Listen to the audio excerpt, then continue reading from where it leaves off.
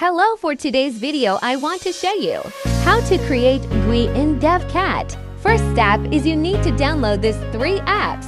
Then let's start. First is you need to open Discord. Next is you need to join the VCat server. Next, find the Mgui channel, then click the link. And we are now in DevCat website. Next is you need to create account. Follow this step. I'm done creating my account. Follow this step and watch this video carefully.